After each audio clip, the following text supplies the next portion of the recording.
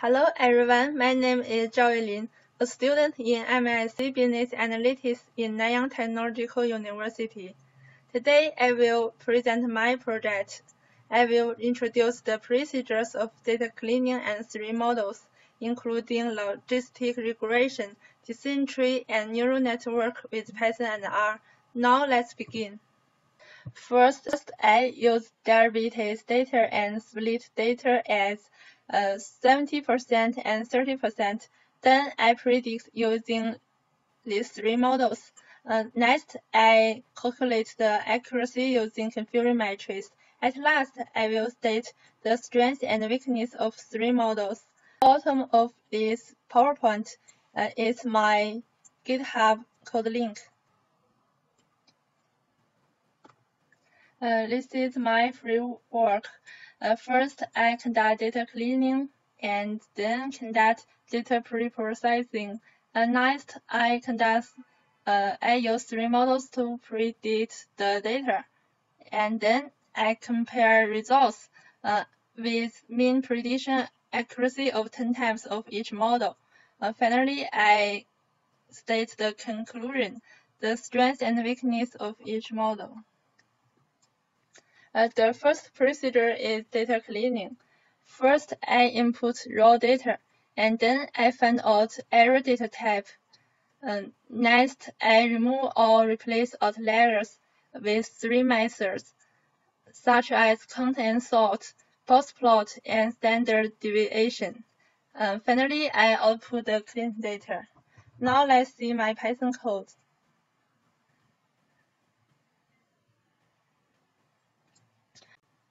First, I input the data derivatives math. Then I want to see the basic information of this data. As we can see, we have 8 variables and the Y class. Next, I want to see the data type of each column.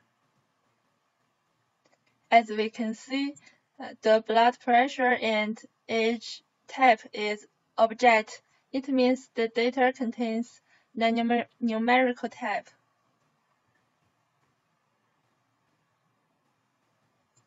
Then I want to find the specific error in age and blood pressure. Next, I will replace this with 22 and this with 20. And I also want to replace bin as 0. Now I want to find outliers. First, I will use the box plot.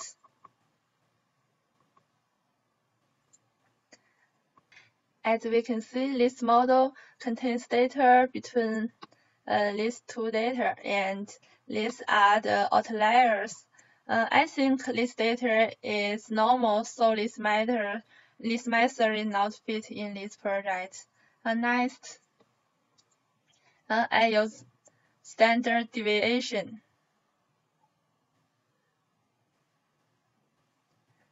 It means the normal data contains in this range, and these are the outliers.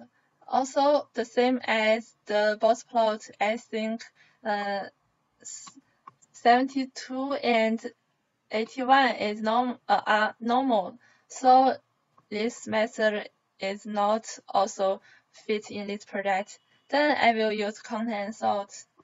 I use this function to see the count and sort. Based on the common sense and the count, I regard 4, 9, 135 as outliers. Then I remove these values and see the value counts. Also, I use this method in blood pressure.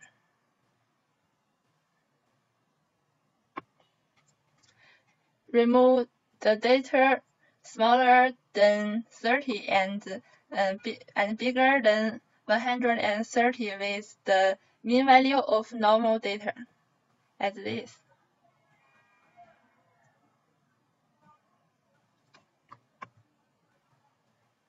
And then I have done the data cleaning and reserve this data as derived.csv.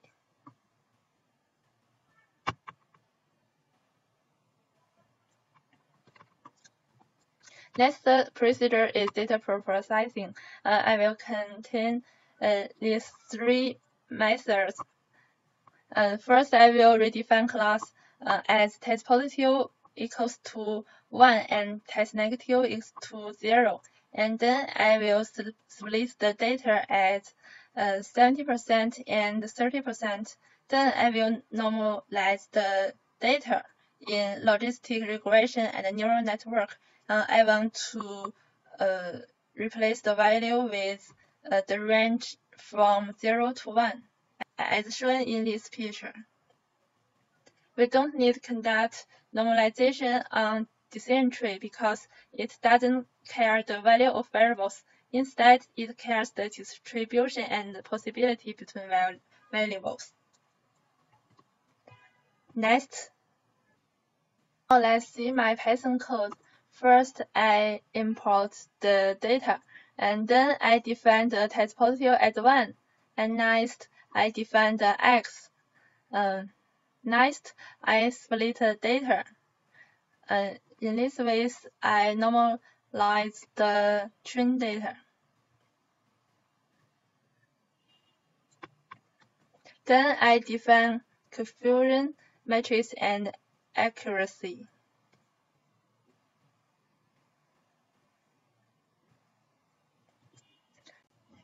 Next, I will predict the data using three models. In the logistic regression, first I will calculate the normal regression accuracy. Then I will fit the data in order to figure out the insignificant variables. Then I remain S1, S2, S3, and S6. Finally, I conduct the final regression accuracy. Let's see my Python code.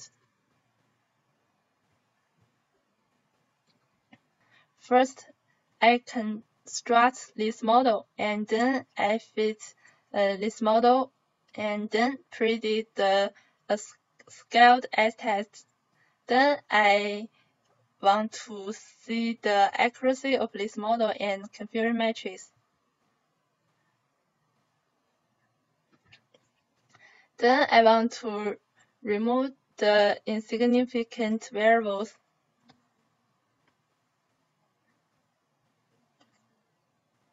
As we can see, I want to remove the variables which p-value is bigger than 0.01.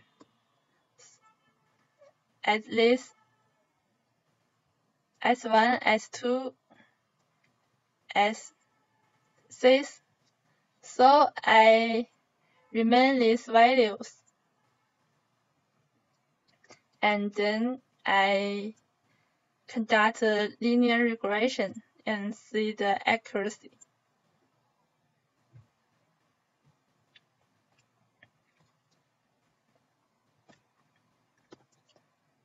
In the decision tree, first I construct a decision tree and training it with training data, and then I calculate normal train accuracy at this picture and plot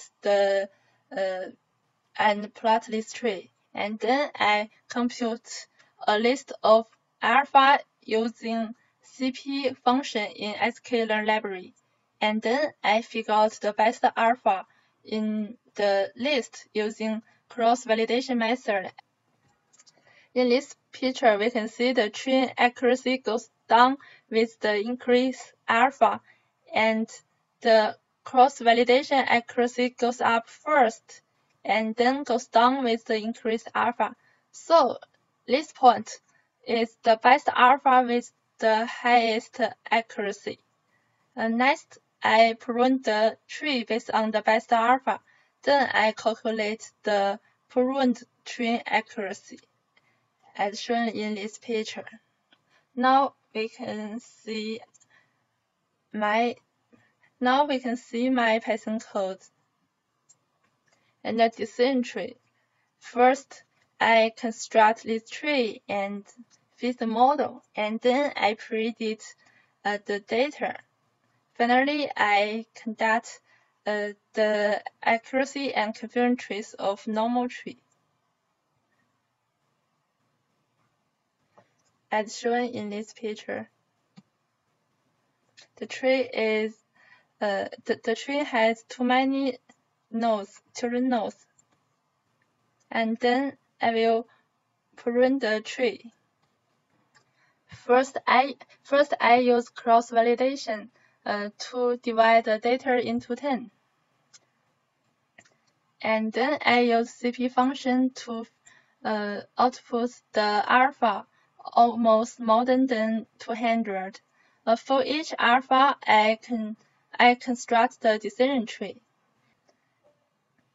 And next, I conduct the cross-validation for 10 times of each alpha. Now it's training data and it's validation data. Then I feed the model. And next, I calculate the mean validation scores and the mean train scores. Next, I want to find the alpha with the max mean validation scores. So this is the best alpha. And then I input this alpha into the train model. Then it's my proved tree model, and I calculate the proved tree accuracy and confusion matrix as this.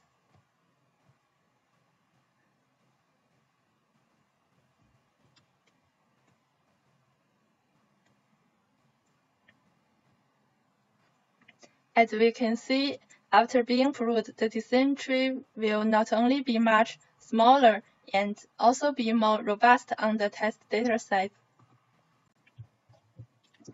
In the neural network, first I input 8 variables, then I built the fully connected layers with 216 neural units, and then it conducts the linear operation, and then I set activation as ReLU.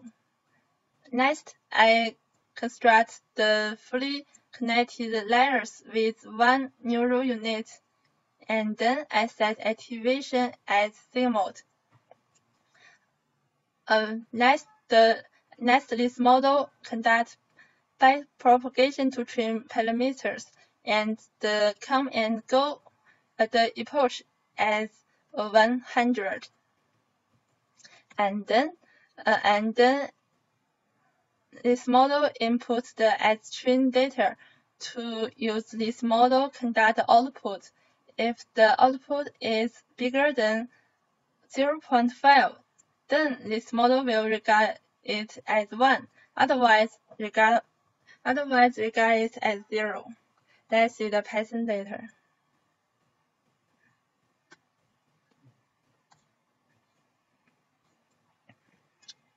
First is set the input neural unit as input dim, and then it constructs the fully connected layers. And next is drop out 20% data in order to avoid the overfitting. And then it constructs the second fully connected layers. And now it's the model. Because we have 8 variables, so the input is 8, and then fit the model. Finally, we calculate the accuracy and the confusion matrix. Then I run the code.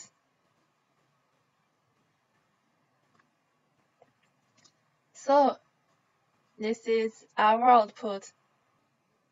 Because the algorithm between Python and R is almost the same, so I will go quickly with the R code.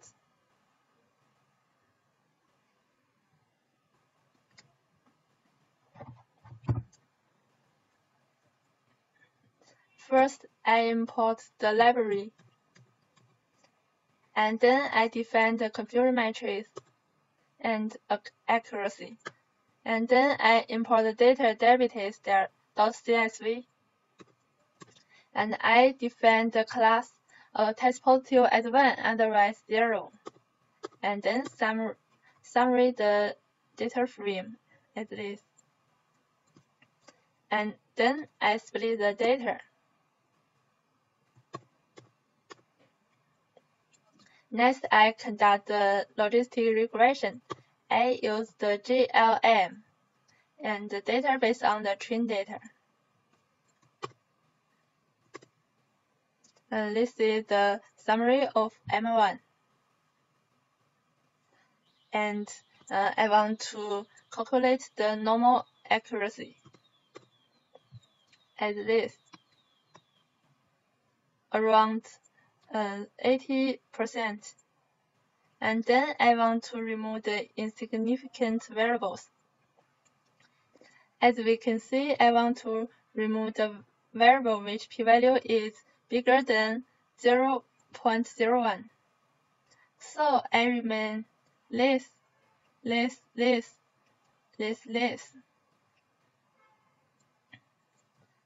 Then I conduct the new regression and predict this model and output the accuracy. Next, I conduct the decision tree. I use alpha to conduct the decision tree with the trained data. Next, I predict the data and output the confirmation matrix and accuracy as this. And then I want to plot the tree as shown in this picture. And then I output the CP. As we see, I want to figure out the alpha with the minimum S error, as we can see about this value. Then I plot the CP. In this picture, we can also see the best alpha is this, 3. Then I prune the tree. This code means I want to figure out the CP with the minimum S error. And then I prune the tree and I output the pruned tree in this figure, 1, 2, 3.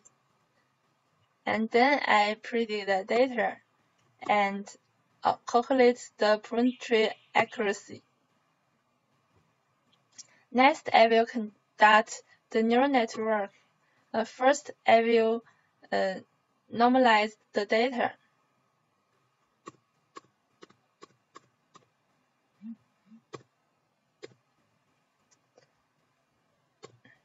As we can see in data frame 1, the data of these values is between 1 to 0. And then I split the data. Next, I use the net to conduct the N model.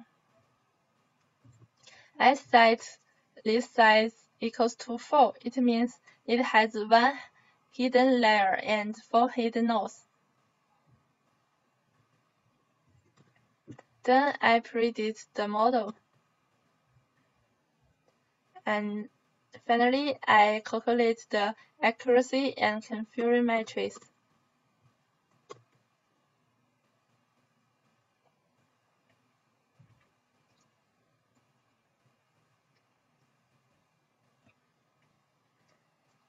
Next, I want to compare results.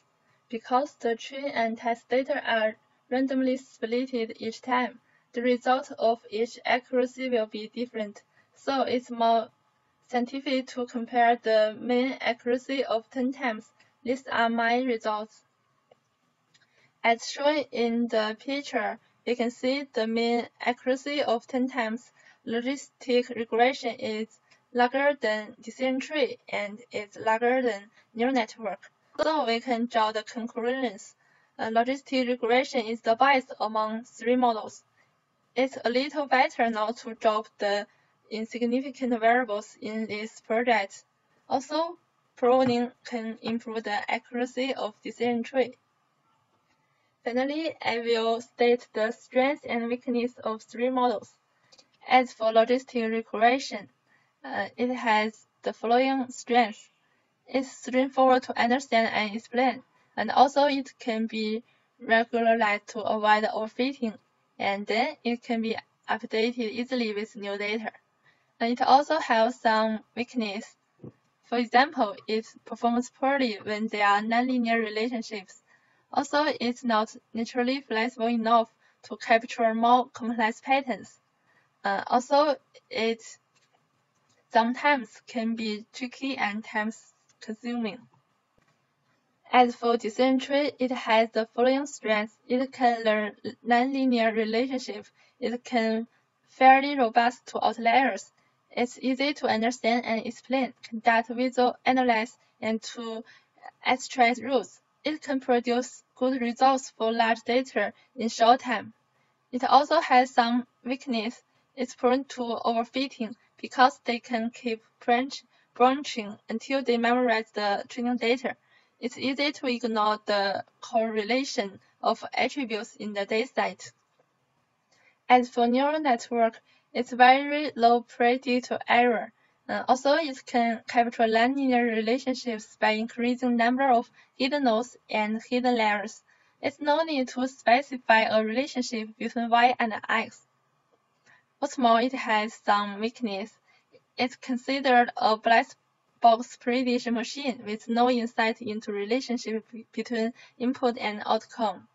Also, it's no variable selection, so you have to exercise care in selecting variables. Then it requires heavy requirements if there are many variables and many hidden layers. Thanks for listening. My presentation is over.